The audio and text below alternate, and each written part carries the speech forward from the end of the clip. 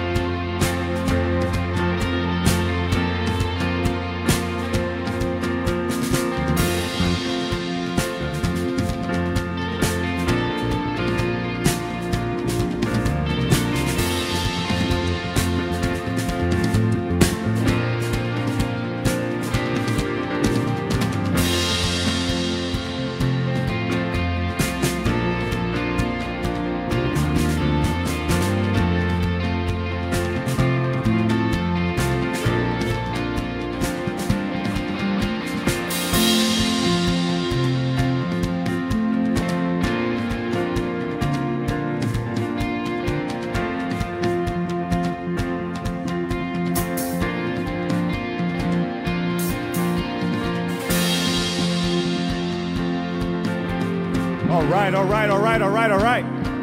Good morning. Okay, go ahead and find your seat. Listen, we're just so happy and glad that you are able to walk around and talk to people. It's so good to see the community of God coming together, just kind of sharing stories and all that good fun stuff. So thank you so much for being here. If you're online today watching, we want to tell you we welcome you. We're so glad that you are tuning in with us this morning. Please let us know you are watching by shooting a quick message for us. That way we can fill you in on what is happening. If this is your first time, raise your hand for me. First time here at church today. First time, come on. Come on, give me a hand clap, you guys. So good, so good. Please text CFAN guest to 84576 and you're asking why. We want to know more about you. We want to walk and do life with you. any way that we possibly can. So please do that for us, or stop by the information center and get that stuff filled out, because relationship is the only thing you take with you to eternity. That is right. We are all about building relationships here, and we can't wait to get to know you better. And Eddie, what else do we have going on here? We have divorce care. Here it is, 6:30 every Wednesday night. There's a place for you. Last day to join is April 13th. Flyers are available at the information center. Secondly, pure desire, okay? There's a misconception what pure desire is. If you have struggled with anything at all, anything, okay? Please come to this group. Let us know what you're going through. We love to walk and do life with you as well, because how many of you guys know you can't do life alone? You have to do it with somebody. And that place is the place where you can come and share your heart and share what you're going through. That's right. And where are all the parents of grade schoolers at? From kindergarten through 5th grade, I know you're here. You're probably dropping them off right now. That's probably where you are. But we have a parents' night out coming up on April 22nd. We can't wait to hang out with your kiddos. There's going to be pizza. There's going to be a Jesus word. There's going to be so much fun. And it's an awesome time for you to get out, go on a date night, and drop the kiddos here in a safe place where you know that they are loved and taken care of. So make sure to sign up, reserve your spot online or at the information center. Y'all know you need date night. Come on now, I heard some excuses. We have community kids. There's so much stuff going on. Drop those kids off, you guys, please, to get here, okay? All right. All the guys say woo. Come on. All the guys say woo. There we go. Men's breakfast right around the corner. It is making its appearance April 30th, 11 o'clock. Bring your muscles, okay? Bring your attitude, bring your personality, and bring your belly that is empty so we can feed you and make sure that we get to know you as well. That's right, guys. Make sure you bring your muscles so that you can eat, okay? That is a requirement. Good job, Eddie. I like that. That's right. We are going to celebrate Good Friday here at Church for All Nations. This has come up so fast. Can you guys believe that it's Palm Sunday? Can you believe that resurrection is coming right around the corner? We can't wait to celebrate not only Good Friday, but Resurrection Sunday right here with you guys. And there's going to be a candy hunt and lots of fun for the kids following our morning sermon. All right. It is now time for worship. Something we've been doing all morning by talking with each other, lifting up the name of Jesus, getting into your word. Some of y'all this morning was in your word, and the Lord spoke to you about something. I'm going to invite you guys up to just go ahead and stand up for me. Some worship time. Young people, middle people, please come on up to the front. Join us for some worship, and I'm going to go ahead and pray and ask God to move supernaturally in this place. So, Father God, we thank you, Jesus, for who you are, Lord. God, we thank you that we can come to this place today with our brokenness, God. Lord, our spite, Lord, everything about us, God, that may not line up with you. Jesus, we can bring it to the cross. Father, we pray that you would accept our worship today, God. We thank you for what you're going to do, Lord Jesus. We're in expectation, God, of the move that is about to happen. So, Holy Spirit, do your thing. We love you, God, and we thank you, God, that you first loved us. In Jesus' name, and everybody said, amen. Bless the Lord, Almighty ones. Bless the Lord, you heavenly hosts. Bless the Lord, all you his angels, and let all the earth sing forth his praises.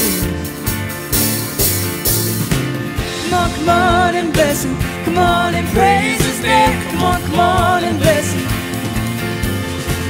Come on and bless him. Come on and praise his name. Come on and bless him. Come on and bless him. Come on and praise his name. Come on and bless him. Come on and bless him. Come on and praise his name. Come on and bless him.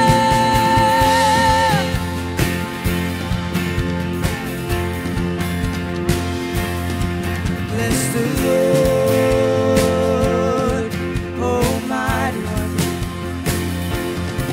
Bless the Lord, his heavenly hosts.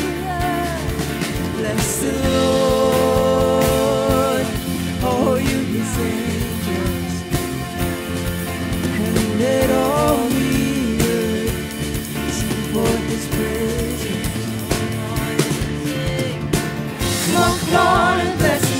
Come on and praise his name. Come on and bless him. Come on and bless him. Come on and praise his name. Come on and bless him. Come on and bless him. Come on and praise his name. Come on and bless him. Come on and bless him. Come on and praise his name. Come on and bless him.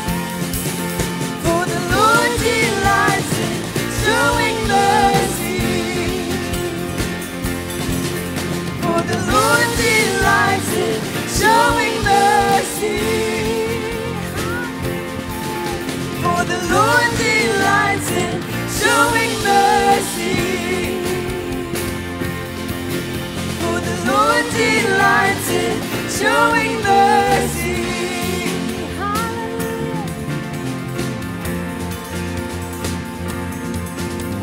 Strongholds are coming down. Jesus is lifted high. Strongholds are coming down. Jesus is lifted high. The strongholds are coming down. Jesus is lifted high. Strongholds are coming down. And Jesus is lifted high. Jesus is lifted high. Jesus is lifted high. Jesus is lifted high. Jesus is lifted high. Jesus is lifted high. Jesus is lifted high. Jesus is lifted high. Jesus is lifted high. Jesus is lifted high. Jesus is lifted high. Jesus is lifted high. Jesus is lifted high. Come on and bless him. Come on and praise his name. Come on and bless him. Come on and bless him. Come on and praise his name. Come on and bless him. Come on and bless him. Come on and praise his name. Come on and bless him. Come on and bless him. Come on and praise his name. Come on and bless him.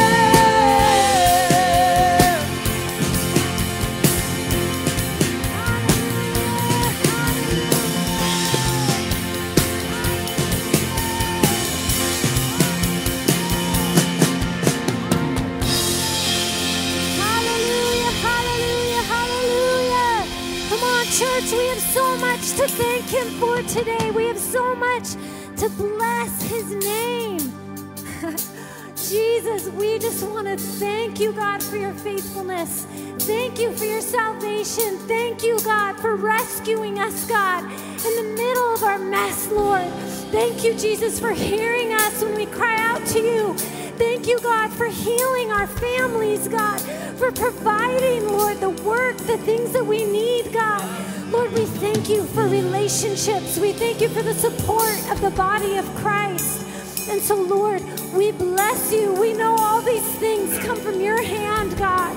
So today, we choose to look to you, God. Not to look at the surroundings around us, God, but to look at you and to say, holy, holy is the Lord. He is worthy of all of the honor and all of the praise forever and ever and ever. Amen. Thank you, Jesus. He reigns, church. Can we shout Hosanna this morning to the King? Say Hosanna. Come on, shout it out. Hosanna. God is our salvation. Amen. Well, this next song sings about our God reigning over all. And so, as they shouted out Hosanna and were crying out for a king, really what they didn't know what they're getting was a Savior. Amen. And this one who rules and reigns forever, even over our life right now. So let's sing this song together and really think about what we're singing. Hallelujah.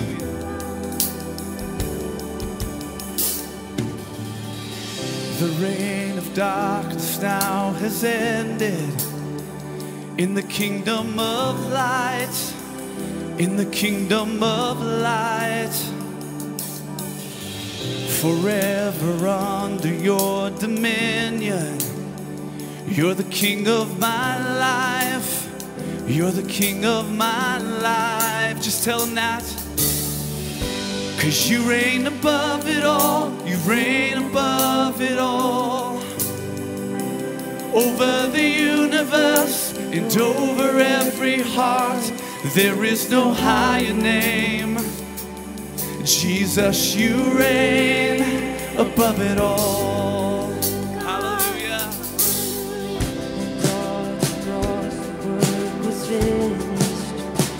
God, you poured out your life just to give us new life. Now from the lips of the forgiven, hear an anthem arise, 'cause Jesus, you're alive. Yes, he is. Just declare it. 'Cause you reign above it all. You reign above it all. And over the universe and over every heart, there is no higher name. Jesus, you reign above it all. Let all the heaven and the earth erupt in song. Sing hallelujah to the everlasting one. There is no higher name. Jesus, you reign above it all. Oh, you reign, Lord. You reign, God. Hallelujah. Hallelujah. 'Cause you sent the darkness running out of an empty grave. Now seated alone in glory, enthroned on the highest praise. You sent the darkness running out of an empty grave. Now seated alone in glory, enthroned on the highest praise. Declare it. You sent the darkness running out of an empty grave. Now seated alone in glory, enthroned on the highest praise. You sent the darkness running out of an empty grave. Now seated alone in glory, enthroned on the highest praise. Sing it again. You sent the darkness running out of an empty grave. Now seated alone in glory, enthroned on the highest praise. You sent the darkness running out of an empty grave. Now seated alone in glory, enthroned on the highest praise. You reign above it all. You reign above it all. And over the universe and over every heart, there is no higher name. Jesus, you reign above it all. Let all of heaven and the earth erupt in song. Sing hallelujah to the everlasting one. There is no higher name. Jesus, you reign. Sing it one more time. 'Cause you reign above it all. You reign above it all. And over the universe and over every heart, there is no higher name. Jesus, you reign above it all. Let all of heaven and the earth erupt in song. Sing hallelujah. Sing hallelujah to everlasting one. There is no higher name. Jesus, you reign above it all. Hallelujah.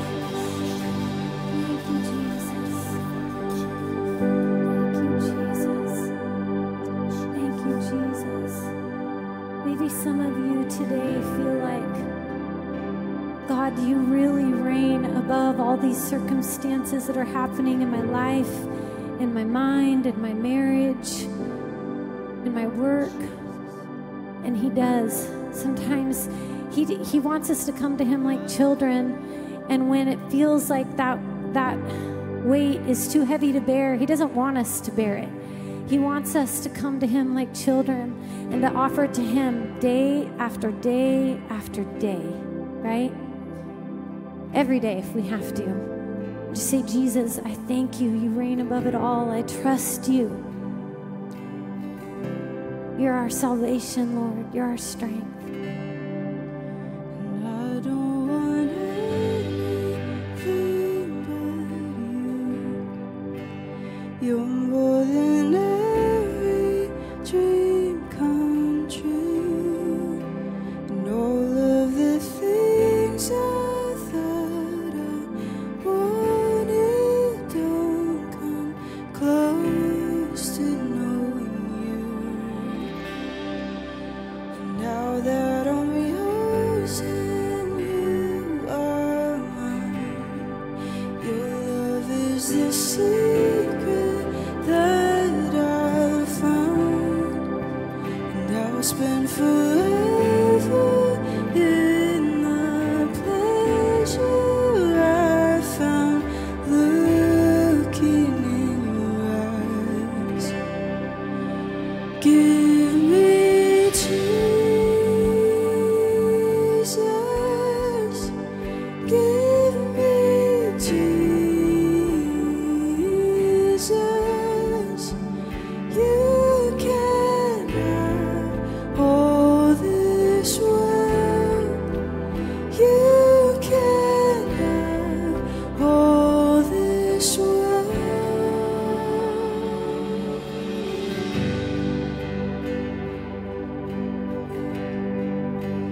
More than silver, more than gold.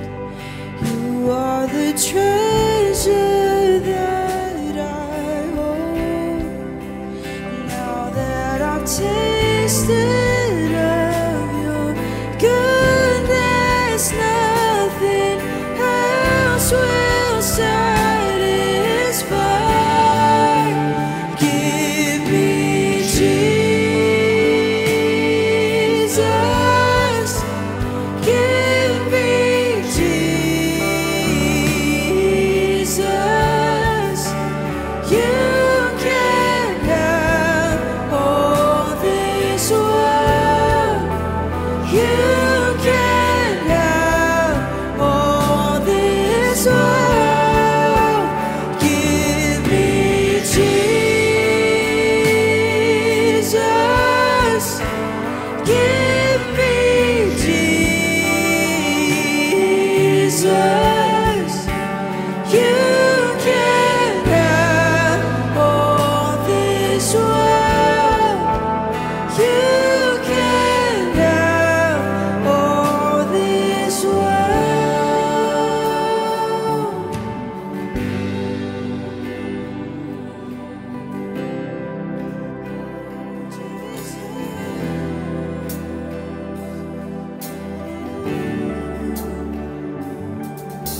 And I don't want anyone else, and I don't need anything else, 'cause you are my one thing.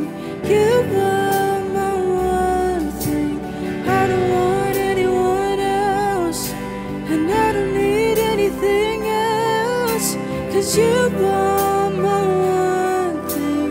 You are my one thing. And I don't want anyone else, and I don't need anything else. Jesus, you are my one thing.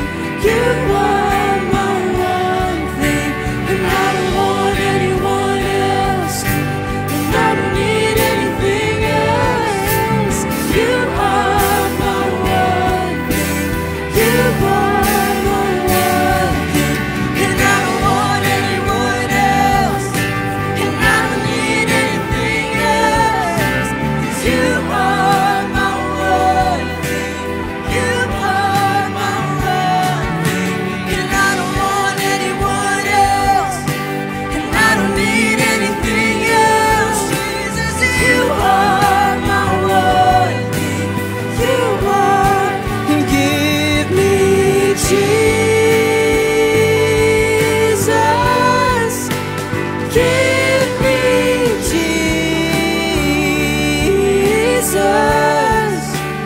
You can have all this world.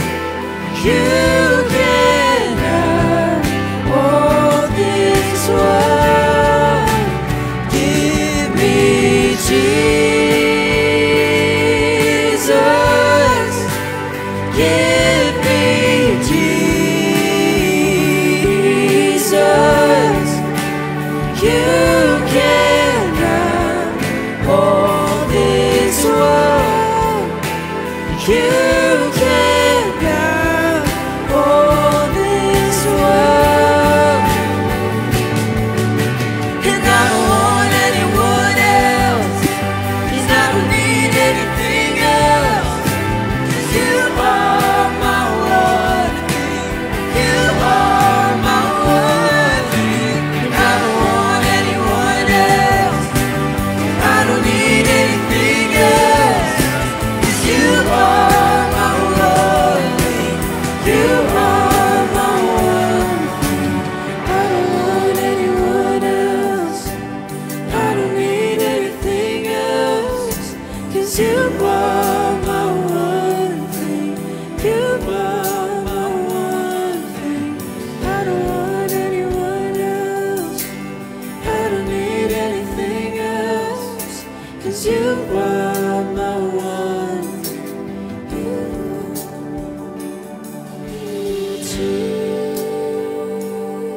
Jesus, give me Jesus. You can have all this world. You can have all this world.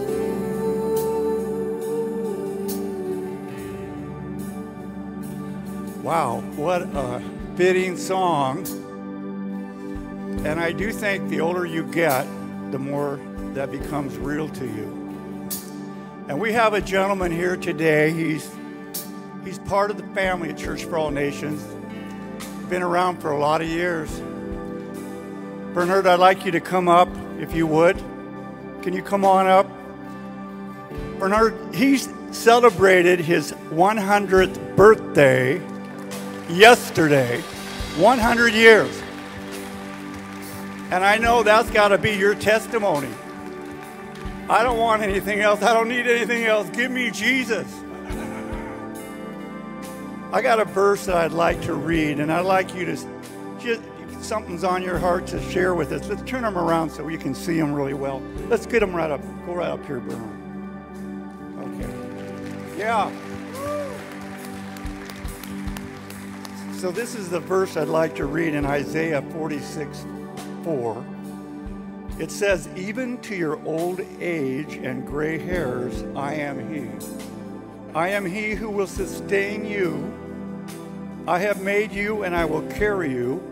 I will sustain you and I will rescue you.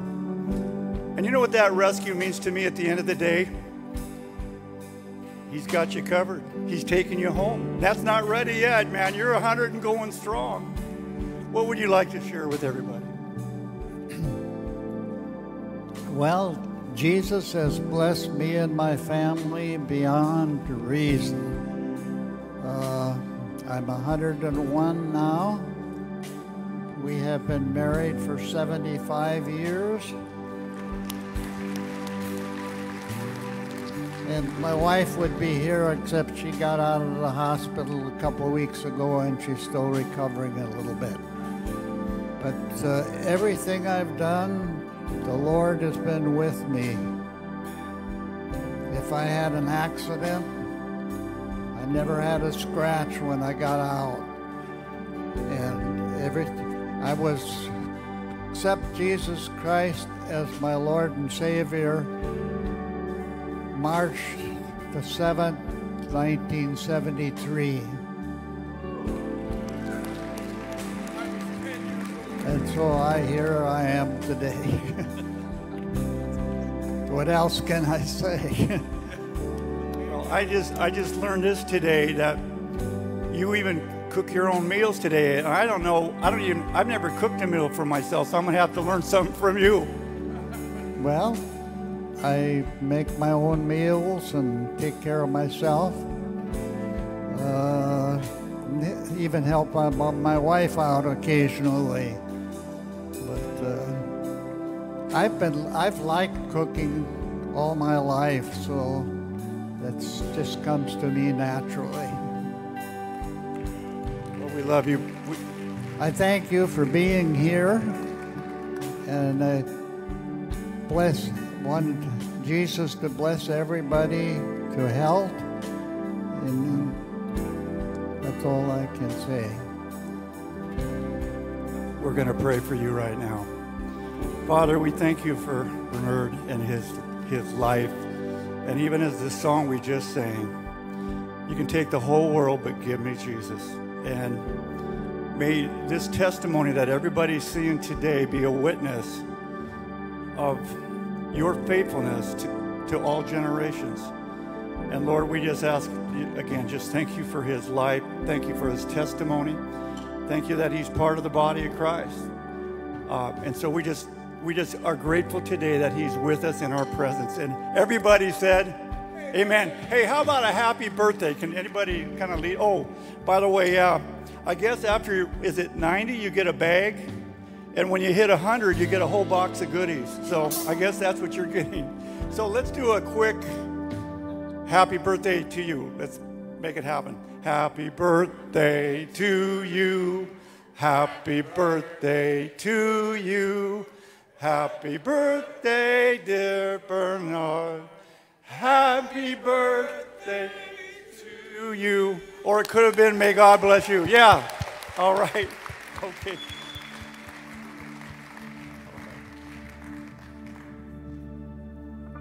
Well, that was awesome. I just love his words. He just honored the Lord with his words, 101 years old. Aren't you guys just thankful for the Lord? Amen. Wow. You know, we're honoring God with our worship. And I was just thinking about just God sending his son. And we've heard it so many times. We hear it all the time. God sent his son. God sent his son. Lord, I don't want that to ever grow old in my ears, that you sent your son. And when we're under his covering, you guys, when we put ourselves under his covering, God never says it's going to be perfect. How many of you guys know that? It's never going to be perfect. But we have a hope in him.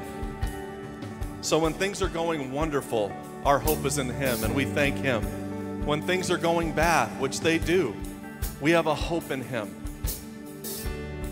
And so as the Lord blesses you guys, he blesses you with the talent to provide for yourselves, to provide for your families. And God doesn't say, you're gonna honor me. He wants you to want to honor him with your wealth. And he says all over his word what he's gonna do. And he says, guys, I just want your heart. So in that, don't get caught up in what I've provided for you. Know where it came from. It came from me. And so in Proverbs it says, honor the Lord with your wealth. So guys, let's honor the Lord. Thank him for what he's given you today. He may have only given you a little. That's okay. Honor him with the little that you have. He may have given you a lot. Awesome. Praise God. Honor him with the much that he's given you. He didn't give that to you to hoard it. That's how you honor God. It's not all about you. So Father, we just thank you for this day. Lord, I just pray that our minds are on you. Like that song said, we don't want anyone else. We don't want anything else. All we want is you. You are our one thing, Father. Help us to honor you, Lord, with everything in our lives, including the talents that you've given us, including how you've blessed us, whether that's with a little or with a lot, God. We just want to honor you because it all comes from you. Everything comes from you, Lord. So help us, Jesus. And we just thank you and we praise your holy name, Father. We love you in Jesus' name. Everybody say it. Amen. Oh, ways to give. You can give online, you can text, and we got the offering buckets up front, you guys. So be blessed. Love you all. Just continue to worship with us this morning as we sing a song, Hosanna, Hosanna, Hosanna in the highest.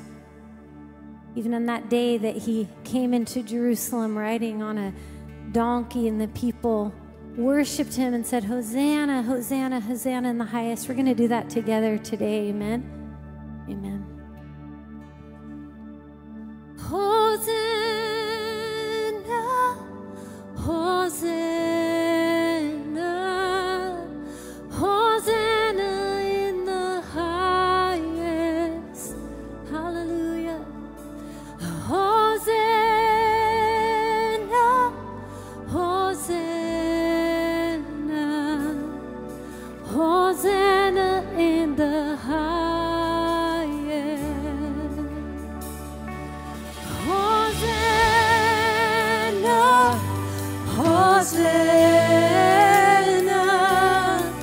Hosanna in the highest. You are worthy. Hosanna, Hosanna, Hosanna in the highest. Cry out, sing Hosanna, Hosanna, Hosanna, Hosanna in the highest. Oh, heal us, God. Hosanna, Hosanna, Hosanna in the highest.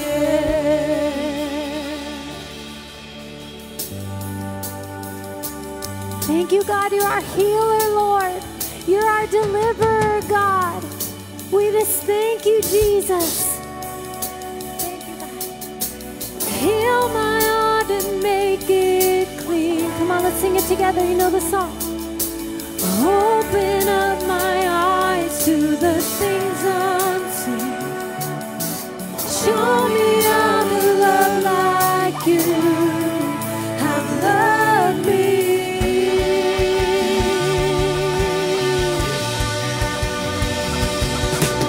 Break my heart for what breaks yours. Everything I am for your kingdom's cause. As I walk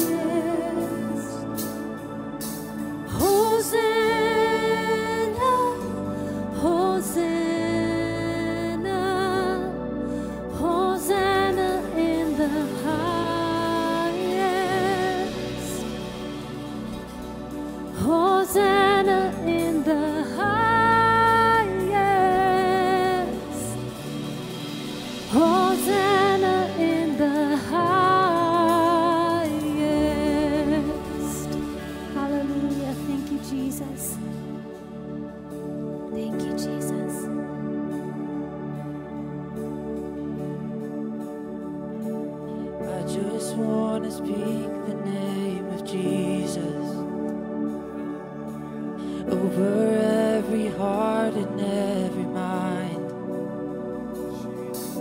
'Cause I know there is peace within your presence. I speak Jesus.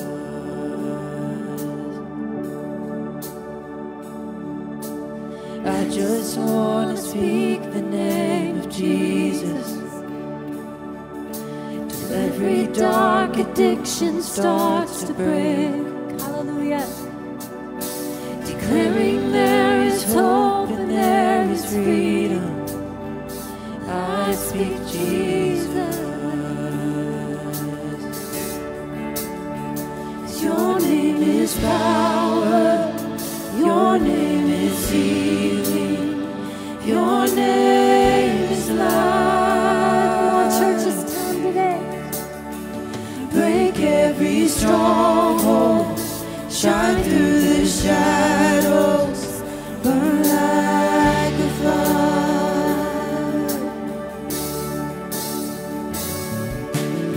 I just want to speak the name of Jesus. Hallelujah. Over fear and all anxiety. To every soul held captive by depression, I speak Jesus. 'Cause your name is power. Your name is healing. Your name is life. Break every stronghold. Shine through the shadows. Burn like a fire. Oh, your name. Your name is power. It's the name of Your Jesus. name is healing. Your name is life. Yes, it is. Break every stronghold. Shine through the shadows. Burn like a fire. Sing this over our city today. Shout Jesus from the mountains. Jesus in the streets. Sing it, church. Jesus in the darkness over every enemy. Jesus for my family, I speak the holy name. Jesus.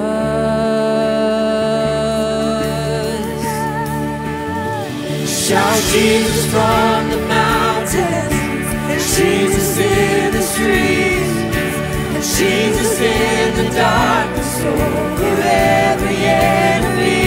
Hallelujah. Jesus for my family, I speak the holy name, Jesus.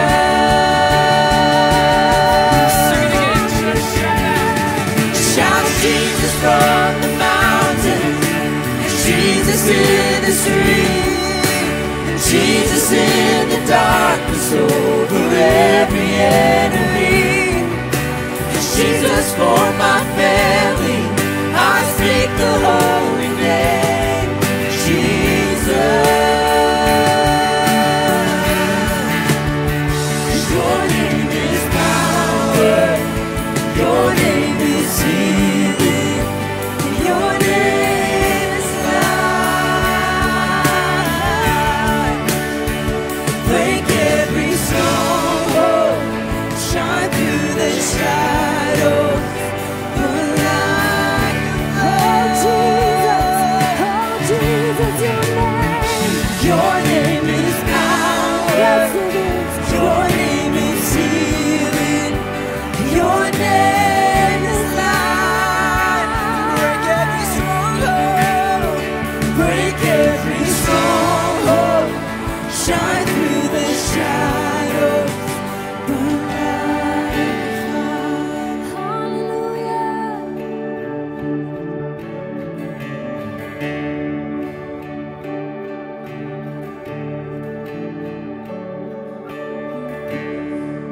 Speak the name of Jesus over every heart and every mind. 'Cause in your presence, I speak Jesus.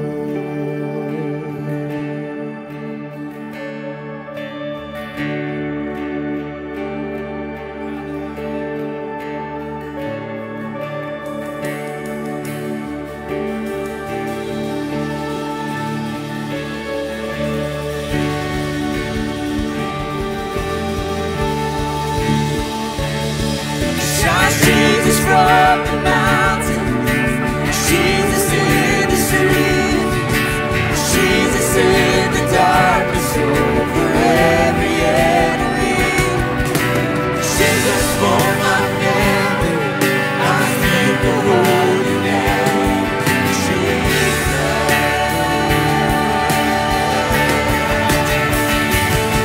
Shout Jesus from the mountain, Jesus in in the darkness over every enemy, Jesus for my family, I speak the holy name, Jesus.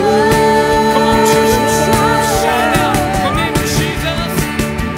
Shout Jesus from the mountain, Jesus in the street, Jesus in the darkness over every enemy, Jesus for my family, I speak the holy name, Jesus. Come on, church, give him praise this morning.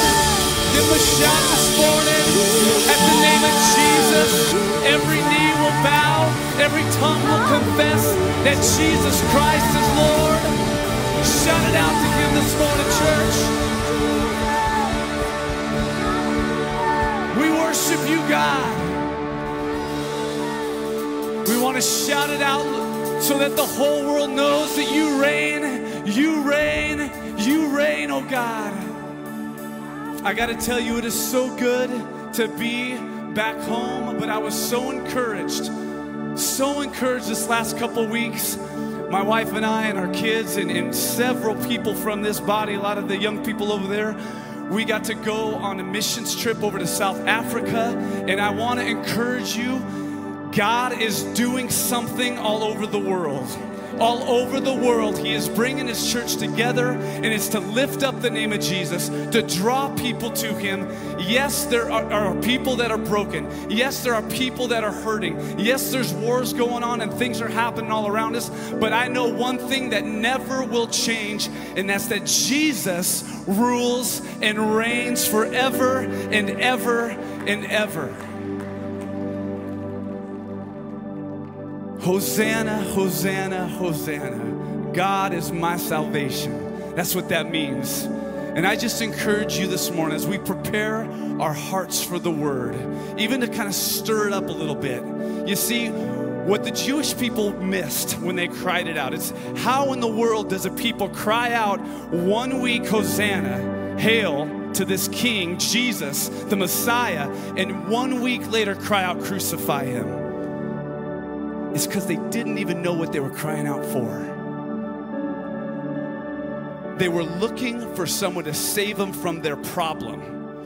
But Jesus came to save their life completely, their heart. And see, I think so often sometimes we come to the altar, we come to church, Lord, get me out of this mess that so often sometimes we get ourselves into, or just the way life goes, things happen, difficult things happen in life.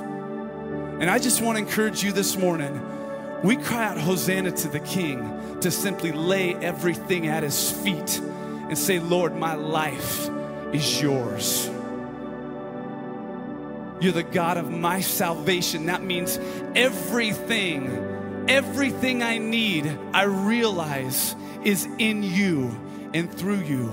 And I just want to encourage you this morning as we're preparing our hearts, and whether you're in this room this morning or those that are watching online, as we pray in just 1 second, really open up your heart. Say, Holy Spirit, search my heart out. See if there's anything in me that is not of you. Cleanse it. Make me holy, Lord, as you are holy. And that's only through the blood of Jesus, and that's why he really came. So Father, we come to you this morning with our hearts open, our arms wide to you in surrender and saying, Lord, fill us up. Do what you want to do in me this morning, Holy Spirit. Let my heart be soft. God, give me such a boldness for you that I'm going to shout out from the mountains, Jesus is Lord. Jesus is the way, the truth, and the life. Lord, it's simply doing the Great Commission. And you've called each one of us to do that, whether we're overseas in South Africa, whether we're in our neighborhood, whether we're in our school, our workplace. Father, I pray that we're people that are obedient to you. So, Lord, we give you our heart this morning. Have your way in us. Have your way in us.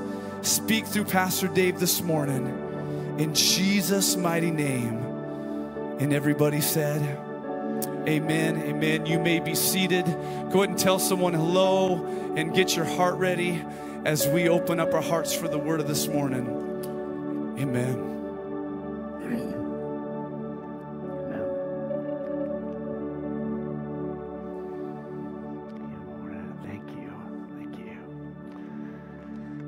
Good morning, CFAN. I was thinking about the younger generation. And then I was thinking about our brother who's 101 years old. That is so amazing. And you know what that speaks to you as the younger generation? And I love our younger generation. Amen? I love our younger generation is that God is faithful. And there we just heard it.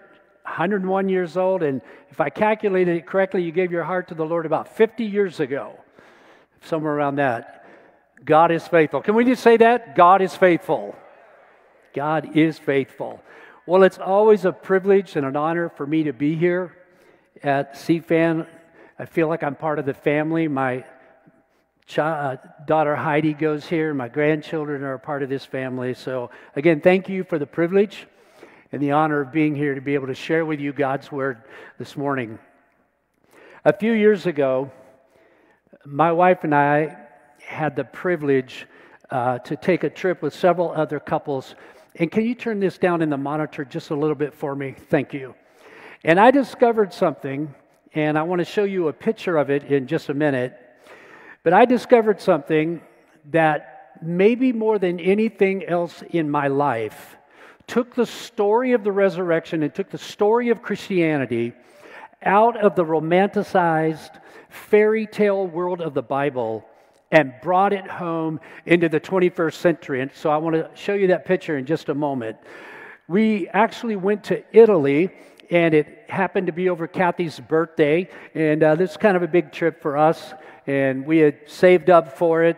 We, as a part of our trip, we also spent several days on a cruise, and one of the ports that we landed at was a port called Civitavecchia. And from that particular port, we took an excursion to Rome. And there's so much to see in the city of Rome that you could spend a month there and not see everything that there is to see. But one of the things that I wanted to see that was on my list, as would probably be on your list as well, was the Colosseum in Rome. Now, you've seen pictures of the Colosseum, and I got a couple of pictures I want to show you of the Roman Colosseum, and maybe we could put that first picture up there if we have it. The Colosseum was actually built in 70 AD by the Emperor Vespasian. It was finished in 80 AD, and it took about 8 years to build by his son, Titus, who was then the emperor. It's like 140 feet tall, and you can see the scale is pretty massive. It can seat, they say, up to 50,000 people. And as you can also see around the bottom there, that there are lots of entrances around the bottom. There are actually 76 entrances to get into, much like a modern stadium, much like a football stadium that we would see today. There were 76 entrances. 72 of them were numbered, which is kind of interesting. You know, you come up to the Colosseum in your chariot, you got your kids with you, and you get out, and you go, okay, kids, we're going to go in through gate 50. So if we get lost, that's where we got to meet up, and that's where we got to come back out. Not sure how they did all that with the parking in the Colosseum. So anyway, they had that whole thing going on. But 4 of the gates were not numbered. The Emperor's Gate, where the emperor and his family would enter, and then directly across from the Emperor's Gate is the Gladiator Gate, where the gladiators would enter. And then there were 2 other gates that were for the VIPs that would attend. Now, it's interesting that when you go into the Colosseum, if you buy a ticket to go into the Colosseum and you walk around inside, one thing that you'll notice is that the floor of the Colosseum, and you may already know this, and I've got a couple of pictures I want to show you of that as well, if we could put those up there. It's wooden, and you may know that. And underneath, in fact, if you could put that next picture up, I grabbed this from one of the guys that went on the trip. Underneath is the area where they had for animals and slaves and gladiators and, I guess body parts. I'm not really sure what all they kept down there. But the floor was wooden with sand on top. And the Colosseum, the Roman Colosseum, was used for almost 400 years, essentially as an arena for death. 400 years it was in use. Gladiators, the games, we're all familiar with that. They used animals. They did executions oftentimes in this arena. And again, and I'd like you to put that back up there and leave that up there for just a second for me. And again, the gladiators, they came from across the street on the other side through their entrance, and then the emperor through his entrance. So if you buy a ticket, that's what I was going to say, when you buy a ticket to visit the Colosseum, you actually enter through the Emperor's Gate. So you would buy a ticket, you would get in line just like you would, if you went to Disneyland or Disney World, and you would walk into the Colosseum and you would walk under the arch where the Emperor would enter into the Colosseum. Now, if you're like me, whenever you travel somewhere, you just read and read and read and learn everything you can. So I had all this information and I was all excited, and we had a tour guide, and, I thought, I'm thinking I know more than he does, which was definitely not the case. But I just couldn't wait to share with everybody everything that I knew about the Colosseum and all this interesting information. But there was something that I was not prepared for. There was something that I discovered, and I'm going to show you in just a moment. It may have meant very little to you, but it meant so much to me. I mean, it was just one of those moments that it was just, for me, it was a life-changing moment for me personally. And here's the picture. If you could put that next picture up there. Here's the picture I want to show you. Do we have that next picture? That picture right there. Now, what is that? Somebody tell me what that is. Yeah, it's a cross. A cross is hanging over the emperor's entrance to the Colosseum. And I want you to look at this picture for a moment because it's just amazing. You're coming into the Colosseum, this arena of death that was used for almost 400 years, really to glorify the worst things about humanity: slavery, death. I mean, just everything. You're walking in, and there's this giant cross, and everybody, and if you could put that next picture up, I have one more picture I want to show you.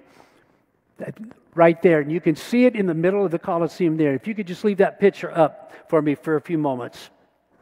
Everybody that comes into the Colosseum actually walks underneath this particular cross. And again, on the opposite side is another cross. It's over the gladiator entrance to the Colosseum as well. Now, I was so blown away by this, and I'll tell you why in just a second. But I did some research, and I discovered that these crosses were actually placed there in the Roman Colosseum by a pope. Pope Benedict XIV, sometime around in the 1700s, he put those crosses there.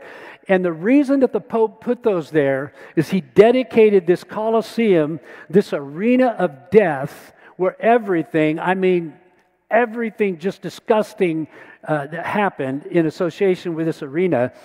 but he dedicated the Roman Colosseum to the Christian martyrs who died under Roman rule. Because during the time of the Roman Empire, there were several periods of persecution against Christians. We know about Nero. We know about that whole thing that happened before the Colosseum was ever built. There were several widespread and local persecutions against Christians during that time under Roman rule. And so the Pope decided to dedicate the entire Colosseum to the memory of these Christians that had lost their lives in Rome. Not all over the world, but just in the vicinity of the area that we would consider to be Italy. And he dedicated to them. It's one of my favorite pictures. I love looking at this particular picture. And I want to tell you why this meant so much to me. It just sort of stopped me in my tracks. I want you to come back in time with me for just a moment. I want you to somehow, if you can, to use your imagination with me, and this may be difficult for us to imagine, but if you could somehow imagine going back in time 2,000 years ago when this Colosseum, and if we could put that back up there, I want to leave that picture up there. I want everybody to look at that picture. If we could just go back in time, or maybe even a little less than 2,000 years ago, when right in the middle of all of this, all this stuff was going on. All this stuff was happening. And if somehow we were able to gather together a group of people, and here's the group that we would gather. What if we were able to gather the slaves that worked in the darkness and in the shadows of the Colosseum to go out and, drag dead bodies and body parts and the carcasses of animals out of the sand? What if we were able to gather some of those? And what if we were able to gather some of the parents of the men and women who were crucified by Nero just down the street in his circus? He actually had another arena, not this particular one, but Nero actually had another arena. They called it the circus. It was an oblong arena, without a roof. It didn't have a roof. And if you've seen, Ben-Hur, you saw that chariot race. It was that kind of facility. He actually had his own circus, his own arena where he did his official execution of Christians. He crucified Christians there as well. They were fed to the lions there as well. That whole thing that we're familiar with. What if we could gather together some of the parents of the relatives of some of the people that lost their brothers and lost their sisters and lost their uncles and their aunts under Nero? Gather them together with the slaves. And what if we could also gather together the Christians that lived in Rome during the time that this arena right here, the Colosseum, was used to celebrate blood and guts and execution. Many of them were Christians. There were thousands and thousands and thousands of Christians during this 400-year period. Thousands of Christians lived in the shadows of the Colosseum and lived in fear lest they be discovered.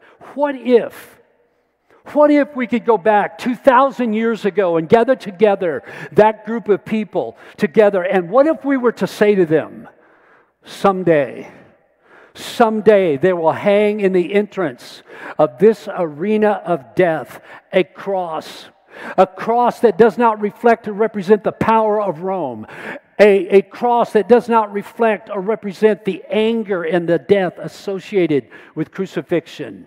Someday, a single cross will hang in the emperor's entrance to the Colosseum of Rome. A cross that will represent one single crucifixion of a Jewish carpenter 1,500 and some miles away, who never traveled more than 25 miles from his home, was basically a public figure for 3 years, betrayed by his own people and executed by the Roman authorities, but whose message impacted the entire world, even the city of Rome. And long after there was a Roman Empire, people would worship and celebrate this one Jewish carpenter. One day his name would be so big and his power felt in so many places in the world that someone would choose to hang a cross that does not represent Rome or even crucifixion in general, but it represents one single crucifixion. And it's a reminder of who he was, his message, his death, and his resurrection. What if we were to say to them, someday, there will be tens of millions of people who worship and place their faith in this Jewish carpenter that Rome crucified. And that over time, the Roman cross will no longer even symbolize anything to do with Rome. It will come to symbolize one single crucifixion and this one single figure. What if we were to say to them, years from now, every year in the winter, people will gather together and tell a story. And in that story, the emperor, Augustus Caesar, will be mentioned. But the story will not be about him. He will simply be a footnote in the story of a Jewish carpenter. And he is a footnote in the story of the birth of this Jewish carpenter who would eventually change the world. What if we were to say to them, someday people will come to this city and they will not ask, where did the emperors live? They will come to this city and they will not ask, where are the emperors buried? They will come to this city and they will walk through the ruins of the Roman Senate and they will ask questions like this. Who is the Apostle Paul? Who is the Apostle Paul? Where was he imprisoned? And you look at me and you say, well, who is the Apostle Paul? Well, he's just another Jewish man from 1,500 miles away who took the message of this crucified man from Nazareth and took his message around the world. And he will become so famous and was so famous in his lifetime that the Romans arrested him. And once again, he was actually brought to Rome and beheaded. And there is more known about the Apostle Paul than most of the Roman emperors all put together. Someday, people will come to this city and they will visit a building that is so magnificent that it dwarfs the magnificence of anything built by the Roman emperors. It's called the Basilica of St. Peter. Dale, do you remember when we stood in that building? It is just the massiveness of that building. And if you think the Colosseum is something worth seeing, the Basilica of St. Peter seats 60,000 people, and it was built in honor of a Jewish fisherman who followed the crucified carpenter, who became the leader in what would one day be called the church. And even though he never ventured to Rome until the end of his life, he had no political influence. He did not write a book. He never raised an army. He was of such influence that at his death, eventually his followers would spend, this is just amazing to me, his followers would spend over 100 years building a cathedral in his honor. And more people will visit this city and visit where he was buried than all the Roman emperors put together. And not only that, you would be able to say to them, and you will never believe where this basilica, this cathedral to St. Peter was built. They built it on the very site of Nero's Roman circus. Hundreds and hundreds and hundreds of Christians were systematically put to death, many of them crucified on that very piece of real estate. That building will be built to the glory of a Savior in memory of his number one follower, the Apostle Peter. What if we were to say to them, someday, countless people will wear crosses around their necks. They will decorate the buildings with crosses.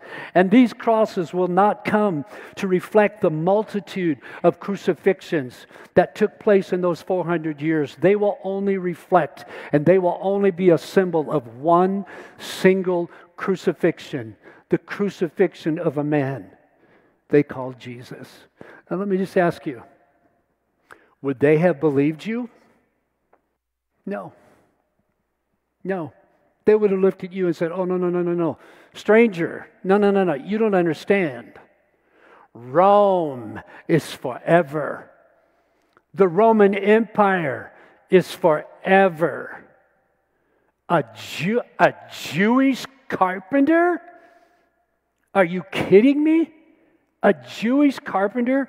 A single crucifixion changed the meaning of crucifixion for an entire world? Are you kidding me? Galilee? Judea? What has ever come from Galilee? What has ever come from Judea? They're under the heel of Rome. I don't know who you are. I don't know where you've been, but I'm telling you, this is never, ever going to happen. And yet today, if you visit the Colosseum, there is a cross that represents one single crucifixion hanging in the gateway to the Colosseum. And as I stood there in that Colosseum with Kathy, my wife, she'll tell you this. It was extraordinarily emotional for me personally. And let me tell you another reason why. You see, when you were in high school or when you were in college, at some point in most of our lives, in an ancient history class, somebody explained to us, usually in the course of about 10 minutes, somebody explained to you the rise and the spread of Christianity. Somebody in a chapter, in a textbook, in a lecture explained, just as they went through the course of ancient history, that Christianity appeared and Christianity spread. And in some kind of secular, non-religious, non-supernatural way, they tried to explain to you why it was that Christianity spread the way it did. And basically how it was that a peasant carpenter in the course of 3 years so galvanized a following of people that even after he became an outcast from the Jews and was executed by the Roman authorities, that his message spread all around the world and outlasted the Roman Empire. And the problem is that even if you read books, and there's lots of books on this, there's lots of articles on this, there's lots of information on this, but when you read the explanations just don't make sense. How do you explain the fact that a cross hangs in the entrance of the Roman Colosseum? A cross that doesn't represent crucifixions, but one single crucifixion. How in the world, how is it that Jesus, think about this, how is it that Jesus in the course of 3 years shared a message that was so, vanilla, that was so unextraordinary, except in maybe one particular case, and we'll talk about that in a minute, that never got basically outside the realm in which he lived and traveled, which just wasn't very far because he traveled by foot most of the time. A man who the leaders of his day in his own Jewish community said was a traitor. A man who in his lifetime was condemned to crucifixion by the Romans. Crucifixion meant that you were worse than a slave. Crucifixion meant that you were worse than a rebel. It was the most shameful, it was the most painful way to die. Why is it that his message lasted beyond his short life? And how is it that it spread around the world? And maybe here's something else you're not aware of, or maybe you don't know. A few years after Jesus was crucified, and I say a few years, it was actually about 25 years after Jesus was crucified, something else happened in Palestine. Something else happened in Israel that gets almost no attention in our history when we're taught history. There was a 4 to 6 year war. It's called the Jewish War. It's very, very well documented. The Jewish wars between Rome and the Jews. The Jews had rebelled, and finally several leaders came together and formed an army, and they began to attack several cities that were held by Rome. They actually drove the Romans out. And eventually, Vespasian, who wasn't the emperor, he came at that time. He came with the 10th Legion and started a war, not a battle. He started an actual war with the Jews. Again, it's called the Jewish Wars. Eventually, he went to Rome to become the emperor. And his son, Titus, General Titus, took over the 10th Legion along with all of the other legions and decided once and for all, we're going to put this rebellion down. And friends, listen, the entire war culminated around the city of Jerusalem.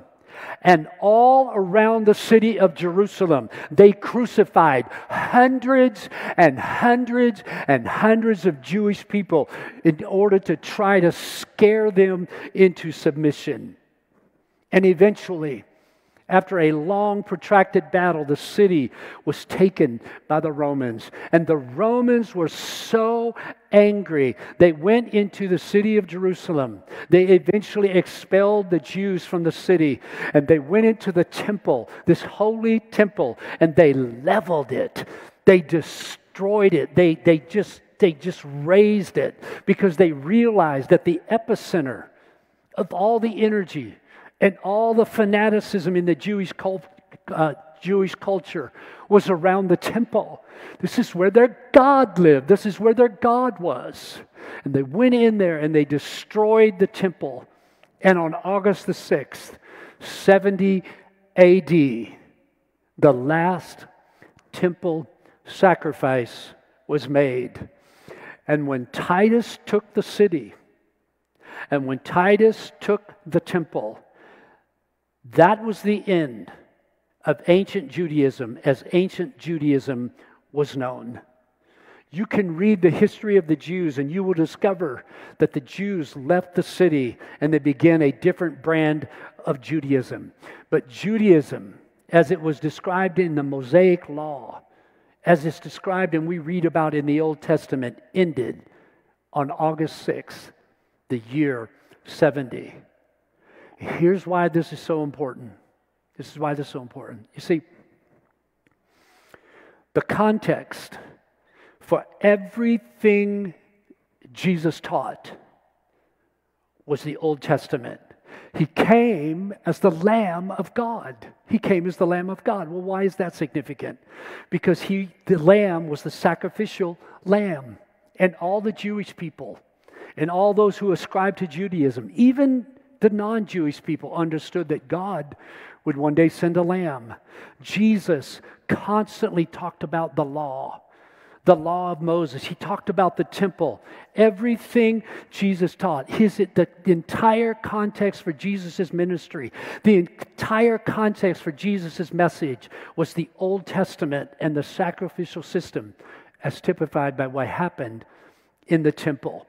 When the temple was destroyed, when ancient Judaism came to an end, the context for everything Jesus had to say vanished in the course of a few days. Why in the world? Why did his message get out of the first century? Why is it that we know the name of Jesus today? How did it ever get out of the first century? Why would anyone follow someone who claimed to be the Son of God?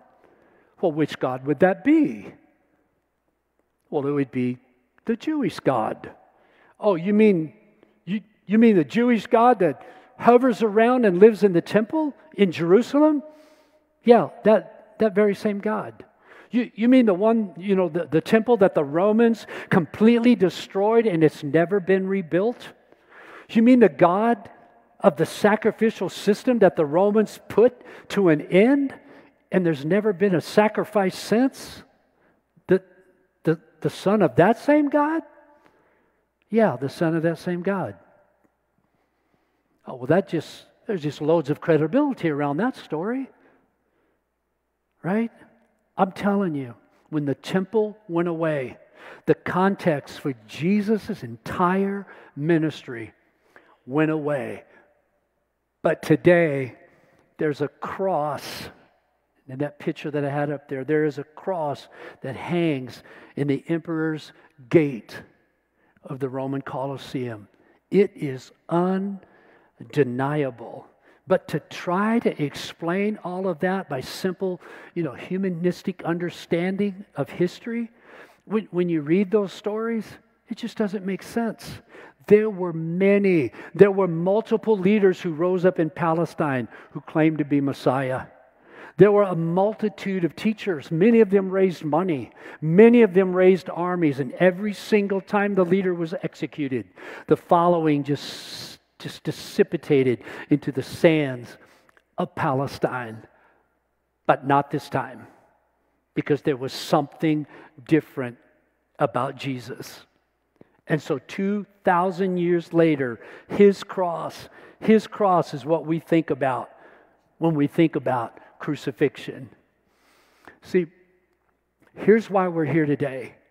Here's why that cross hangs in the Colosseum. Here's why the message in the person of Jesus did not evaporate like all of the other wannabe messiahs that arose during that same period of history. It was two simple things, but profound things. At the core of his message was a brand new kind of love. And at the core of his experience and his story was a crucifixion. It was a new kind of love that we'll talk about, and it was an undeniable resurrection. And the core message of unexplainable, unconditional love coupled with an event, what he did along with what he taught, not just his crucifixion, because many people were crucified, but the message of his love coupled with the historic, in history, in time, go see it for yourself, resurrection is what catapulted thousands and thousands of people out of Jerusalem, in spite of what happened to their temple, in spite of their fear of Rome, into the world to let the world know that God has done something new and that God has done something in the world. And again, as a result, today in the Roman Colosseum, there hangs the cross of our Savior. So with all of that in mind, I want to read to you just a couple of verses this morning. And I'm praying, and if you want to follow along in your Bible, it's John chapter 13. But just a couple of verses. And I would love if we could just somehow hear these verses the way that his disciples heard them. Because this is so commonplace to us. And the reason it's so commonplace to us is because we've heard it so many times. Because what I'm about to read to you is actually, and you may disagree with this, is actually a part of American culture. The reason this is so, I've heard this before. The reason this is so ingrained into American culture is because Jesus said it, and eventually the people who founded our nation believed so much in the words of Jesus that this actually became an American value. It hasn't always been front and center, and we've struggled and struggled and struggled with it, just like the church at large has struggled with it. But over and over and over, we come back to this, because this was the thing that set Jesus' teaching apart from every other teacher.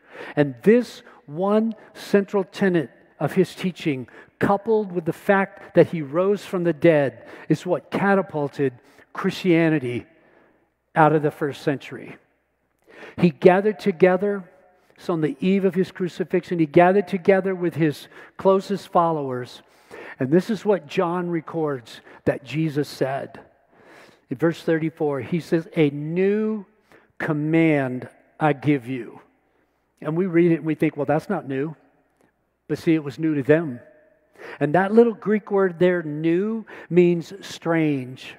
It can also be interpreted as unusual.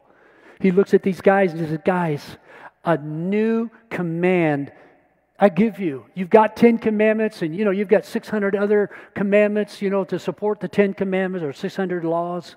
But he said, today, I give you a new command. Love one another. Love one another. as I have loved you, so you must love one another. Not as you've been loved by others, not the conditional love that you've experienced in other parts of your culture. You know, not the kind of love that's talked about in Greek literature and Roman literature. This is a different kind of love. Guys, you got to love one another. And in that statement, and in the statements that would follow, Jesus did something that was so unusual that I'm sure it took them weeks, months, maybe the rest of their lives to really get their arms around that. What Jesus said in that moment, he said this, he said, every single person who is ever born has value. Every man, woman, and child has value. Rich, poor, male, female, slave, free. Every person has value. There are no qualifiers, guys. And I want you to love one another as I have loved you. Guys, I'm giving you a brand new standard. This is the great equalizer. I want you to love one another. And then this next part is the part that the church has forgotten over and over and over. And when the local church and when the universal church and when the international church continues to come around this one simple idea, the church is strong, the church is central in culture, and the church changes culture. But when we lose this one simple ideal, when we begin to measure our spirituality and our relationship with God in other terms and in other things that we do, that's when we begin to drift. That's when we begin to move off center. And listen to what Jesus said in verse 35. He said, by this one thing, Pentecostals, that would be me. I grew up in a Pentecostal church, pretty much been a Pentecostal all my life. It's not your gifts. Baptists, it's not your church attendance. Presbyterians, it's not your knowledge. Catholics, it's not your consistency at Mass. By this, Jesus said, everyone will know that you are my disciples if you, what? Come on, say it again. What? If you love one another.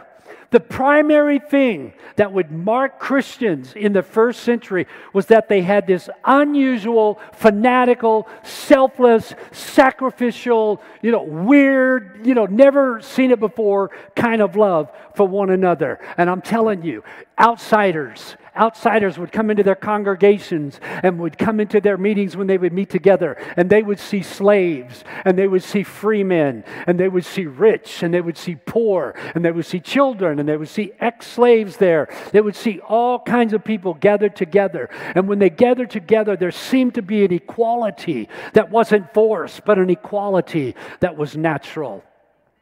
Because in the first century and throughout history, if you study the church, throughout history, there has always been a thread of this unusual, strange kind of love where everyone was given value.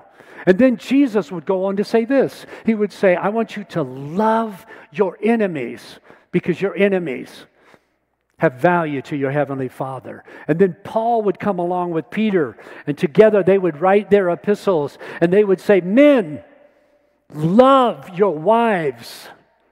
And the thing that we can't understand, and the thing that is still just confusing to us as we look at what happens in other cultures around the world, is that in this culture, in the first century, in this culture, women were just one notch above a slave. Women were traded like cattle. Women were treated with no respect. They had no rights. And along comes Paul and along comes Peter, and they say, as we have begun to live out this value that Jesus taught us years ago, we understand that men, wives are not your property. Men, your wives are as valuable to your Heavenly Father as you are. Love your wives. Well, how much should we love them? Well, you just love them like your Savior loves you, and you should be willing to give your life for her.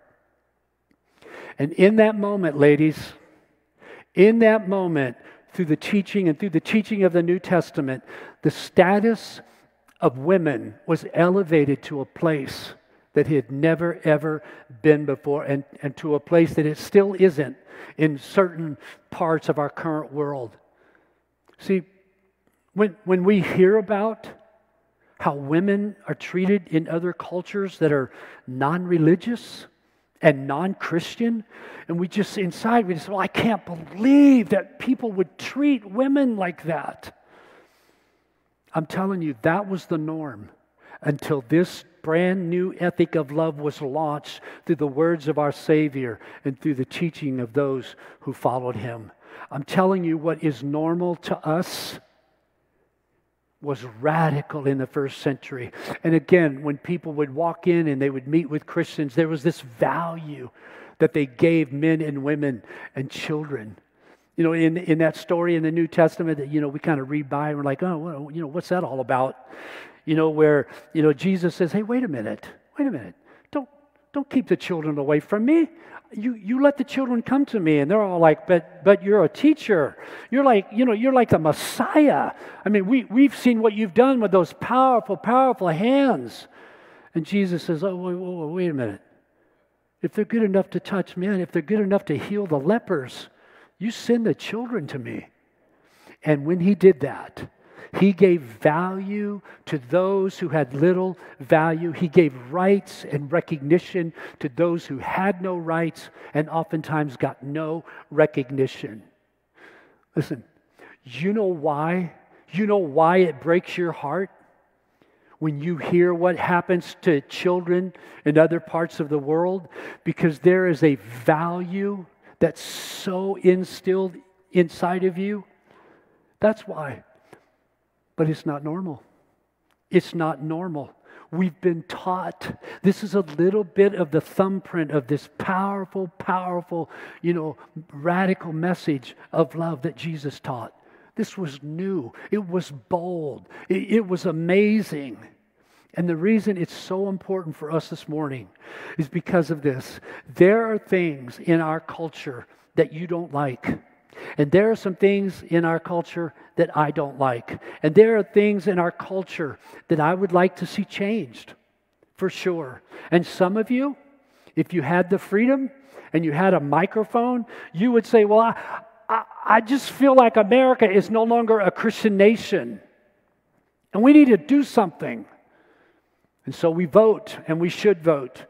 And we sign petitions, and there's a time to sign petitions, and there's a time to go to rallies, and there's a time to have signs. All those things are a part of our American culture and a part of, however, we can bring about the change that we need. But I'm here to tell you this morning, I'll tell you what I know works. I'll tell you what I know changes culture. I'll tell you what I know would get the attention of a world that so desperately needs that kind of value and this kind of understanding of human life. It's this radical, unusual, irrational, unconditional love for one another. And the reason I know it works is because there is a cross. Can you put that picture up there for me one more time? There is a cross hanging in the entrance to the Colosseum in Rome. And let me just close with this. Honestly, I think the message, as you think about the message of Jesus, historically speaking, should have died when He died. It should have died the day that He was crucified. But it didn't. Because 3 days later, there was an event that punctuated everything He taught. And it punctuated everything that He said about Himself. There was an event that happened 3 days after His crucifixion that sent hundreds and hundreds of followers into the streets, into the very place where He was crucified. And it led them to the tomb where He was laid. They could have walked there. That's how close this was. And they went into the streets. And from the book of Acts, here is a summary of their message. Here's what Luke writes. Luke, who wrote the book of Acts. Here's what he said. You killed the author of life, but God raised him from the dead. Come on. God raised him from the dead. Yeah. And we are witnesses of this. And so you know what they did? They went out and told their story, and they loved each other like crazy. They went out and told what they had seen, and they loved each other like crazy.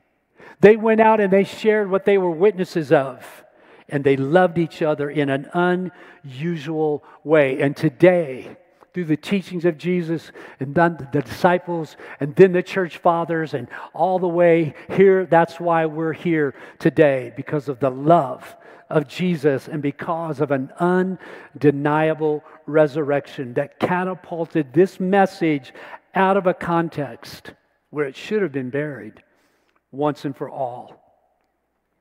And while it's true that we have benefited from the architecture and the history of Rome, there's no question about that. What has been of greatest benefit to us was the death and the resurrection of a living Savior. A Savior whose cross hangs in a Roman Colosseum. A Savior whose cross is the symbol of suffering and shame, but not the suffering and shame of tens of thousands, but of one solitary man. A Savior whose cross hangs in a Colosseum, whose crucifixion and resurrection changed everything. And we're here today because of that. And we have hope. Regardless of what you think about your personal life or what's happening in culture, friends, we have hope. We have hope that things can change. We have hope that we can be a part of that change, whatever that means to you, whatever that looks like for you. Because we know that at the end of the day, if we will love one another and we will continue to ascribe value to every person that we come in contact with, we know that God can radically change any culture. And the reason I believe that is because there is a cross that hangs in the Roman Colosseum. God bless you. Thank you.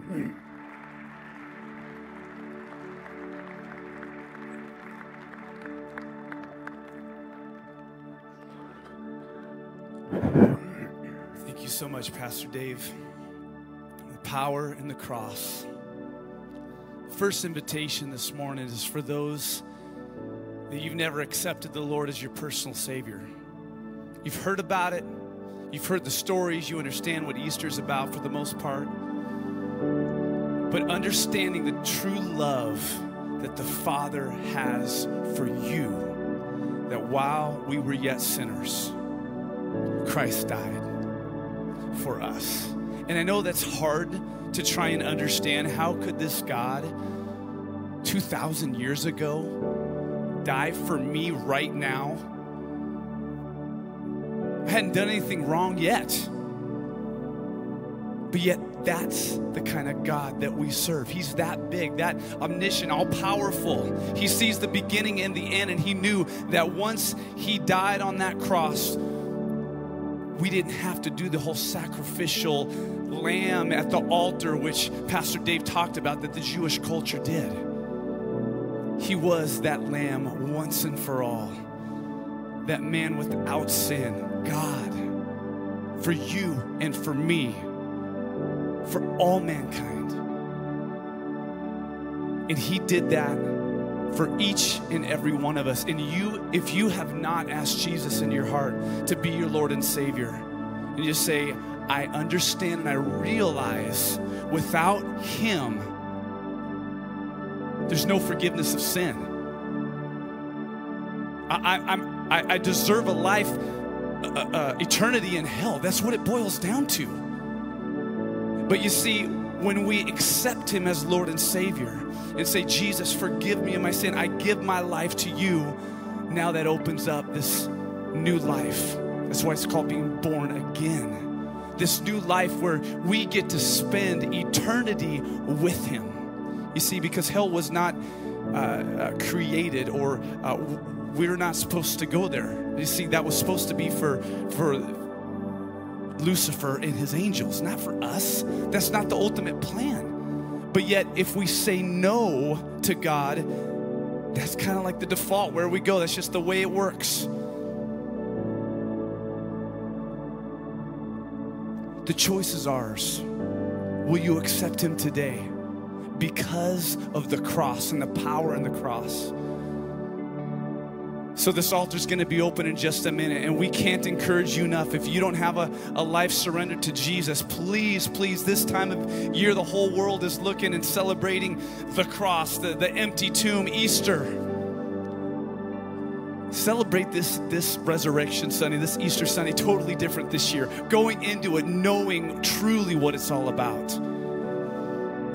And then Pastor Dave talked about love as far as how we are loving one another, understanding Jesus turning everything upside down in the way that they thought and looked at it. We can only do it. We can only do it through the power of the Holy Spirit in our lives.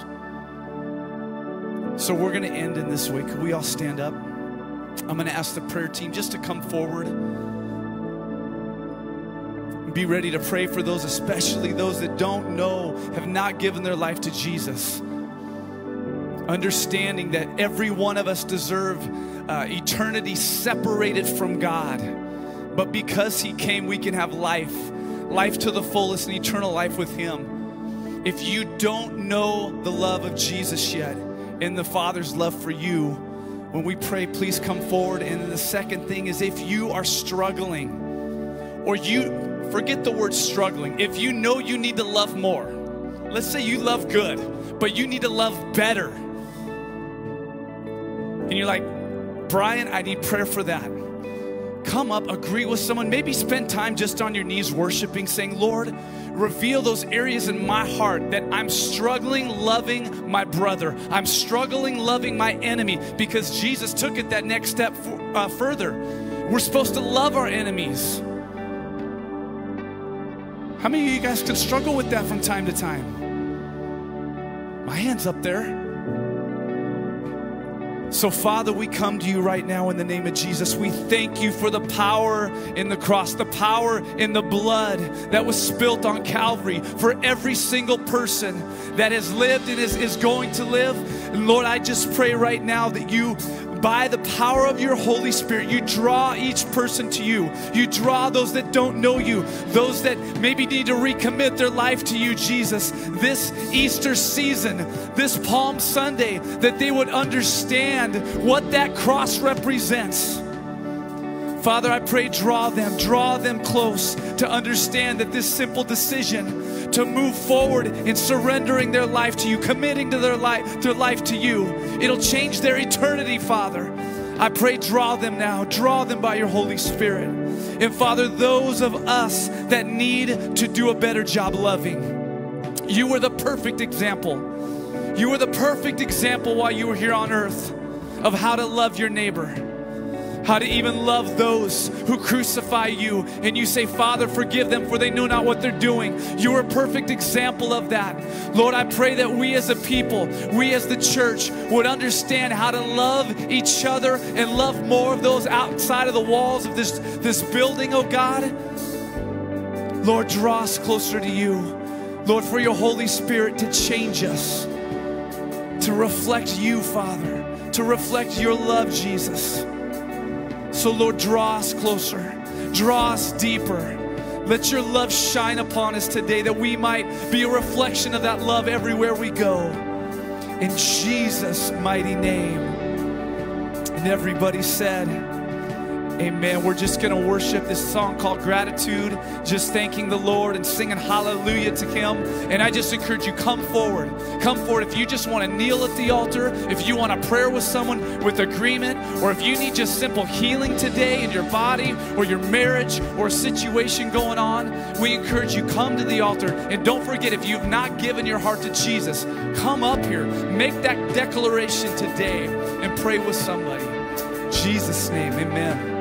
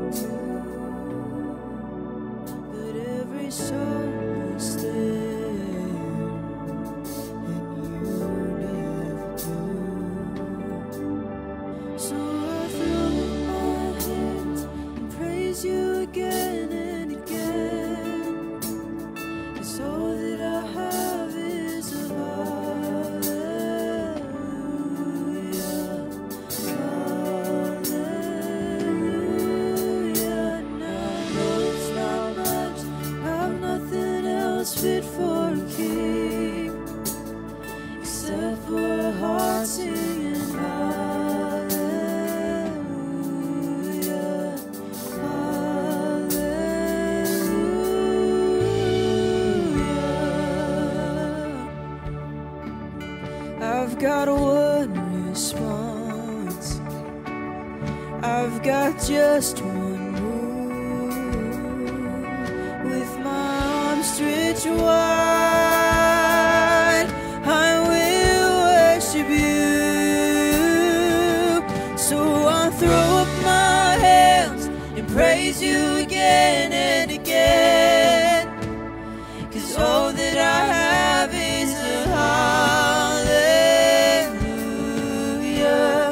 hallelujah. And I know it's not much, but I'm nothing else fit for a king, except for a heart singing hallelujah, hallelujah.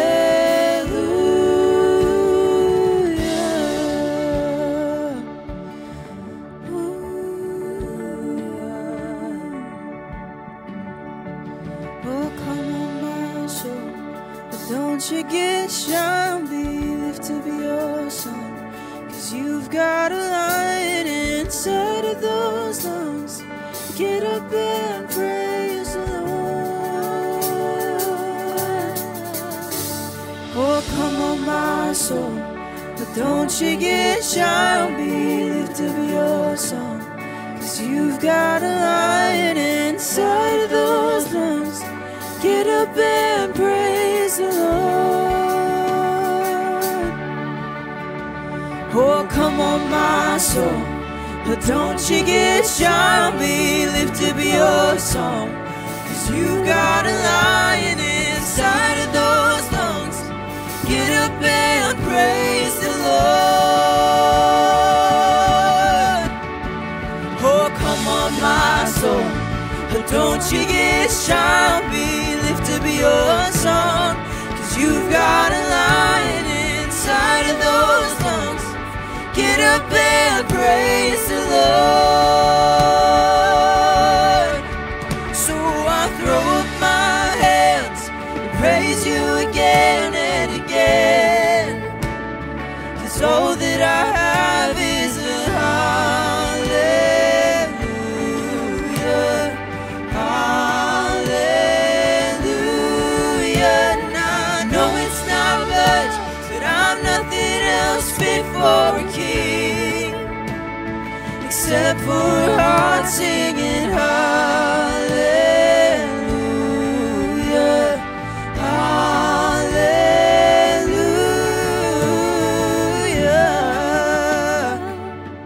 hallelujah,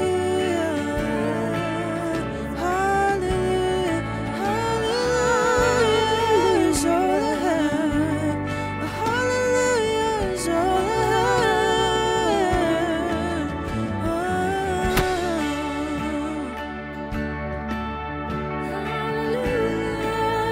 I know it's not much, but it's all I have.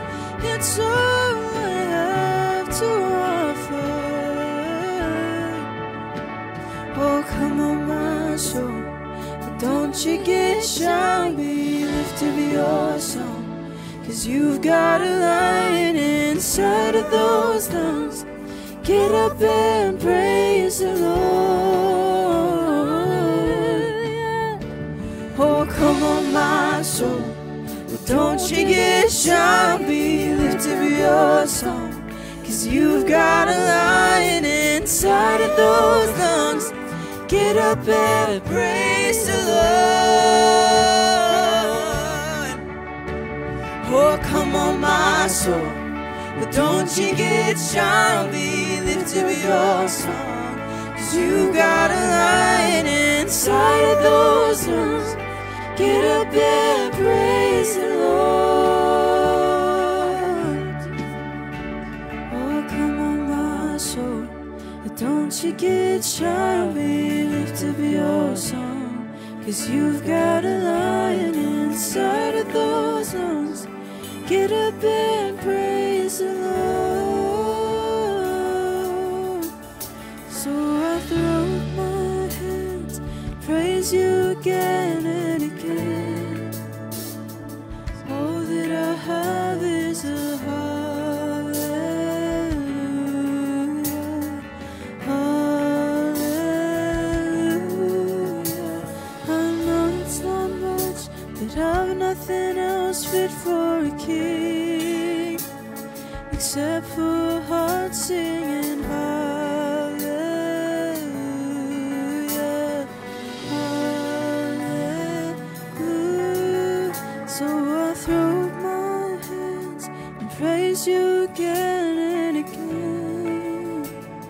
'cause all that I have is a hallelujah,